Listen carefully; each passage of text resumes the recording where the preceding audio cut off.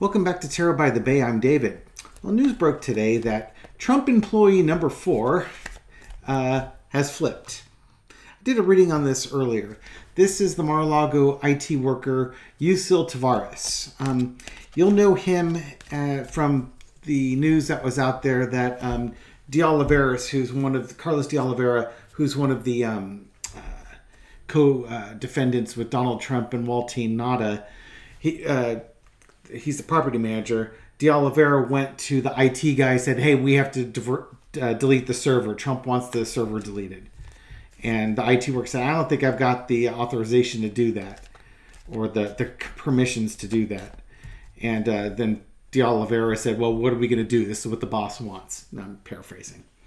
And in his testimony in the grand jury, Tavares, employee number 4, basically said he didn't know anything about anybody trying to delete camera footage. And his lawyer at the time was Stanley Woodward. And Stanley Woodward is representing him, De Oliveira, Waltine Nada, and such. And Jack Smith said, you've got a problem here, a conflict of interest problem, because you're representing 3 of these defendants. And basically they brought up Tavares on perjury charges because they had some evidence that he did know something about the conspiracy to delete that security footage and obstruct justice. And then Tavares switched lawyers. He dumped Woodward, took a public defender, and changed his plea. Well, basically recanted his testimony to the grand jury and came up with new sworn testimony that contradicts before what he said, that he didn't know anything about conspiracy to delete that information, that he actually did know people that were trying to do that. And now, this just strikes home that Woodward would have to cross-examine somebody who used to be his client. And he can't do that. And that's a case before Judge Aileen Cannon. But the news broke today that Tavares actually struck an immunity deal with prosecutors and will testify against Trump and company. For his part, Woodward wrote in the filing on Wednesday that he played, quote, no role, unquote, in Tavares' cooperation, and that the prosecutors did not offer Tavares the cooperation deal until he got a different lawyer. Woodward asked Judge, who I've got to believe is Judge Aileen Cannon, to block Tavares from testifying in any eventual trial. Wow, there's a lot of drama with this. Sorry it takes me 3 minutes to get into this one, but there's a lot of backstory. First question we're going to ask. This is not the one. What I'm really interested in is how much trouble is Woodward in, because he's in trouble. And how much trouble is Cannon in, or is she going to get into? But let's start with Tavares. All right, so they offered him an immunity deal, which would seem to suggest that the information he has is valuable enough to grant him immunity from perjury. So he's not a throwaway witness. Now, maybe by having his testimony, you can show intent and it'll help convict of an obstruction charge. But how will Tavares' testimony impact the case? Entertainment purposes only. Okay. It's, a young guy with a small amount of information. It's a small piece of the puzzle. This is not the aha gotcha moment type thing. This is going to be a smaller piece. Now, mind you, also, the Page of Pentacles is my card for election interference, just so you know. So it's also dealing with election interference. But I don't think he's a huge player in this. He's got a small amount of information. But that small amount of information, this is intent and planning. So his information shows the intent. Basically, Trump and company got a subpoena, I guess it is, from the Department of Justice to save all that security footage. They subpoenaed it. They wanted it. So Trump immediately sends people out to delete it. What's underneath it? Yeah, there's the backroom dealings on it. Tavares is going to talk about how the instructions that were given to get rid of this information because the DOJ wanted it, and the backroom meetings that were going on, and who was saying what to everything. Because this is no longer hearsay. It's hearsay for him to say that Donald Trump ordered it. It's not hearsay for him to say Oliveris said Trump wanted it, because he was a direct participant in that conversation. If he has any connection with Trump telling him that then you can say Trump said that and it's not hearsay. In the past, betrayal. Yeah, you know, that sword cuts both ways. I'm just going to say right now, that sword cuts both ways. Yeah, because it was the first thing. Betrayal. Oh, Donald Trump wants loyalty. You betrayed me. You know what? You asked somebody to lie. You asked somebody to commit perjury. You asked somebody to go to prison for you. That's not exactly loyalty, is it? That's a betrayal too. Absolutely betrayal. But, you know, Trump and company started it, and he's now going to get himself out of it. Notice you got the three swords, Nada, De Oliveira, and Trump. And he's extricated that from himself. He's cast that off. Current situation, I think, you know, he'll testify. He'll testify in front of the jury. And I think he'll do fine with his testimony. It's not going to be... yeah, we'll have to see if Aileen Cannon prevents him from testifying. Ultimately, I see him testifying in front of that jury for this case. Overarching, he's going to describe about the conspiracy and what was done. You know, come over here. Trump telling this guy to come over here and do this act. Maybe he'll even tell you how this stuff got deleted. So maybe that's also helpful to the case of that. Wouldn't it be neat if they actually had a backup copy? Oh, that would be amazing. But it's the levers in the planning that went into it. So he's going to expose the conspiracy to get rid of that information and who did what. So it's a small piece because I think they would have been able to prove it to the jury pretty much anyway. But this is somebody who was in the room and could put names and faces with what was being told. It's just a way to really sign, seal, and deliver this thing. Yep, and it absolutely crushes. Maybe the biggest effect it has is that Trump really has no defense against this. You know, you can't just say, oh, you know, who knows what happened to that tape. It went somewhere. No, you have somebody testifying, no, you purposely destroyed it. And they have enough supporting evidence to prove it. And the jury's going to believe him over these other guys. They are not going to believe these other guys. I think in previous readings, I showed that Nada probably does flip, but he's just so counting on Trump to get him out of this and trusting Trump and everything like that. He doesn't understand he's a patsy and he's a fall guy, and he's going to be, you know, one of the first people shoved under that bus when the bus comes.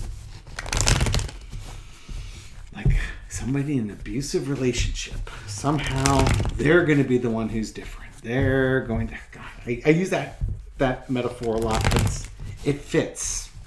And as I've also mentioned, many of my audience have been in abusive relationships, and they know what it's like to be with an abusive partner who manipulates you. And you should have seen the warning signs going in. You hear about the ex-girlfriends and stuff like that, and they share stories, and you think, oh no, he'll never do that to me. Yeah, he will.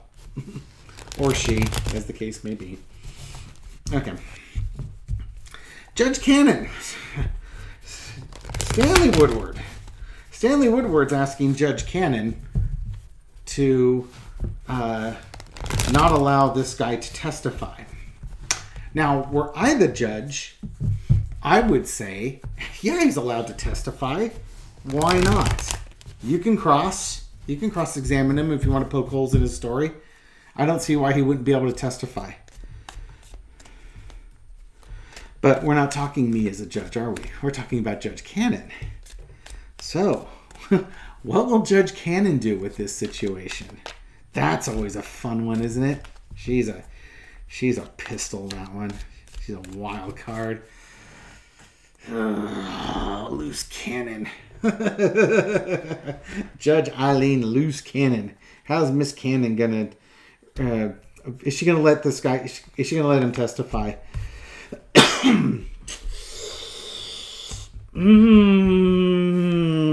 I'm not convinced. I'm not convinced about this. I was going to do a full card. I think I'm going to do a full 6. We have 5 of Swords. This is narcissism. This is win at all costs. And I think she sees some problems with this, and that she might be able to get him get Woodward out of his problem, because he still had that Garcia hearing, because Woodward is representing so many people where there's a conflict of interest, and this guy flipping just is a huge illustration of the problem. She owes somebody favors, and they're calling in those favors. She is going to work out some way that this guy can't testify, or his testimony is extremely limited. And she's going to be judged for it. This is going to be yet another one of those things that, Jack Smith has done a number of things that have shown that she's not competent as a judge for this trial. I don't know if this will be the one that breaks the camel's back, but I think she's not going to rule appropriately on this. 4 of Cups in the past.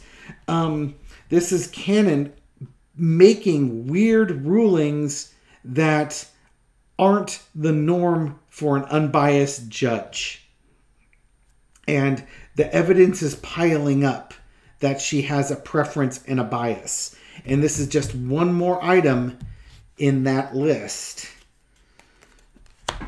She is trying to take care of Trump and his clients. Again, she owes favors to Trump and to the Federalist Society for her position, and she's paying back those favors. Maybe to the detriment of the rest of her career, but she's trying to pay those back. She's gotten away with it, well, other than the special master, that got beat down. But she's going to try and make a compelling reason why he's not allowed to testify. And I think she's going to be successful, at least on the short term. Celebration. Now, I'd love to say that this is the appeal, and they win the appeal, and the prosecutors celebrate. But I'm going to guess, I'm going to go a little darker on this one. I'm going to think she figures out a way to try and limit or minimize his testimony, and it's doing it to pay back this favor that she's got going on here. Let's see what the outcome. But now, that's the intent. Let's see what the outcome is on this one. Victory. Okay. I think she's going to get away with it. I think Woodward's going to get away with this one, despite there being judgment on this. I'd love to be wrong. I'd love to say that this is the appeal, the thing's overturned, and there's victory for Jack Smith. But I think, given the fight on here, that she's going to do that. I mean, really, he should be able to testify, because this card kind of fixed both of those. It's that fight. Yeah, I'll go with the unpopular one on this one. I think she's going to get away with this one, or at least on the short term, she's going to get away with this one. But again, that victory card, that 6 of Wands, and thank you to Libby from Meister Tarot. That 6 of Wands on the low energy is, look at me. So she's calling a lot of attention to herself. This is one of those things that you're trying to do kind of slyly on the down low, and I think it ends up calling attention to herself. Okay. So we'll find out on that one. Let's see if I'm right on this one or not. I'd like to be wrong on this one, and I'm okay with being wrong on this one. How about Mr. Woodward? Stanley Woodward. He's the lawyer in all this. Is he in any type of legal peril with his handling of his clients? Because I think one of the reasons why he doesn't want this guy to testify, what would one of the questions you would ask as a prosecutor is? You changed your testimony from the grand jury to now. Why? Attorney-client privilege, I think, is a unidirectional thing. I think it's to protect the client's conversations with the lawyer. So if the client said, my lawyer, I was under guidance from my lawyer to misremember that. I don't know if you legally could say that. I don't know if it's true. We know from, good Lord, that's Mark Meadows, Cassidy Hutchinson. Sorry. I kept wanting to say Casey because I just did a reading on Florida and Casey DeSantis popped up. Cassidy Hutchinson basically was told by her lawyer to not remember so much. And then when she got a new lawyer, she could suddenly was allowed to remember things again. I think we've got a whole lot of that going on here. And I don't think Woodward wants that to get out. That's why he's trying to get this thing squashed. And I think that's why Cannon's going to do that, because it's kind of a big deal. All right. Woodward, what kind of trouble is he in with this? He's trying to get away. He is trying to get away with stuff that he shouldn't be doing, and he knows ethically he's not supposed to be doing stuff, but he's doing it anyways. There's the ace of cattle prods. Strong action. Yeah, he's being given guidance what to do, and then he takes steal this case from me, and he's like, okay, boss, I got it. So he gets out and he does the things that he needs to do to try and win these cases. Ethics, morals, be damned. Election interference, but it's also, Page, in this case, this is also another example of like Tavares here. So like with Tavares, he's done this. I'm sure he's instructed Walty, Nada, and Oliveira to the same thing. If you're going to tell one of them to lie, you're going to tell them all to lie. Because basically now you've got a problem that Tavares said that De Oliveira came down and told him to delete it. Under oath. They both are under oath saying that. Now they're both under oath saying nobody told them to do it. Now one's under oath saying nobody told him to do it. The other one is under oath saying Oliveira told me to do it, and he said Trump was the one who instructed him. Both stories can't be right, and you can't agree to disagree. They're both under oath. Somebody's lying. Who's the one who's more likely lying? In this case, it's going to be De Oliveira. And this guy has no problem with ethical murkiness when it comes to these guys that he's supposed to be representing. He's not representing their interests. He's representing Trump's. In the past, the star. He's been... this guy has been a star lawyer for Trump. I don't think he was that particularly well known before that, but he has taken on all these court cases for Trump. And, right now he's the star and the darling of right-wing media, I suppose, because of this. He probably, at one point, had a promising career, too. I know I read on him. But, yeah, I think he was like a lawyer that kind of thought out of the box or something like that. But anyways, yeah, he was a star. That's in the past. His current situation, though, is the Three of Wands. It's the scheming and the planning and getting ready for opening day. So this is the big idea. This is getting ready for what's to come. Getting ready for court cases. Getting your witnesses set up properly. And making sure your witnesses know exactly what to say. Now, in most cases, when you're getting your witnesses knowing what to say, it's they're telling the truth. But when you throw the Seven of Swords energy in there, it's not telling the truth. It's covering Trump's butt is what it's doing. Ace of Cups. He's under, these are kind of emotionally tumultuous times. Got a pair of aces here, by the way. It's him emotionally manipulating these people. He's probably actually pretty good at playing on emotions in a calmer way than Trump does it. So he's like the good cop and Trump's the bad cop. Trump's the one that's going to yell at you. He's the one who's going to try and reason with you and manipulate you that way. I think he's kind of a manipulator in that regard. You don't expect him to be that way, but he is. Lesson to be learned is the Knight of Swords. The thing, though, while he's racing to save Donald Trump, when people flip, like Tavares did, this causes a problem. They're not expecting somebody to bolt from the camp and go out and share the information that shows the obstruction of justice. Out comes the Empress. He's not in so much trouble yet. I think he's got enough cover with this, at least with Cannon on the short term, that he's not going to be held accountable. That's unfortunate. But that's kind of how I see it. The Empress is, taking care of things. It could be laziness and stuff like that. But he's doing enough that maybe this is him being taken care of by Trump. He's being well compensated for everything he's doing on this one. But he may not face legal consequences for what he's doing in regards to this. And again, part of that is probably because there's not going to be that testimony, if I'm right on that one. So it's not brought out to the forefront.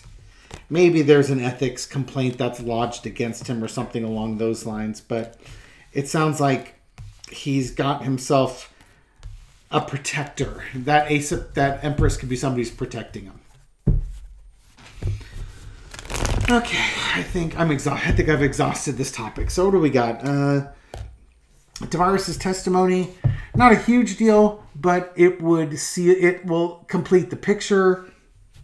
I see Woodward protesting it and Cannon not allowing this Tavares to testify, or if he is allowed to testify, it's so narrow in scope that he's neutered somewhat. And maybe the narrowing scope is you're not allowed if anybody asked you to lie. Protecting Woodward in this case. Will Woodward face any trouble with this one? I'd love to say yes, but I'm not seeing it at this point. Little disappointing because we kind of want justice for everybody, especially crooked lawyers and things like and crooked judges who owe favors to people for entertainment purposes only. But that's not what the cards are saying. So, we'll see what happens. I could be wrong. Free will and all that. Things can change. But if not, well, you heard it here first. The bigger thing is, I think they'll still, even with or without Tavares, they're still going to get a conviction on this. Okay, I'm done. Thank you for watching this video. Thank you for your likes and your shares and your comments. It feeds the YouTube algorithm beast, which helps this video get out to new viewers. And to those new viewers who watch this and were entertained and informed, thank you. Thank you for watching it. Why don't you go ahead and subscribe to the channel so you get notifications. I put up 2 videos every night at midnight Pacific. At least that's the goal anyways. And thank you for joining, and thank you for watching my video, and I'll catch you on the next one. Take care.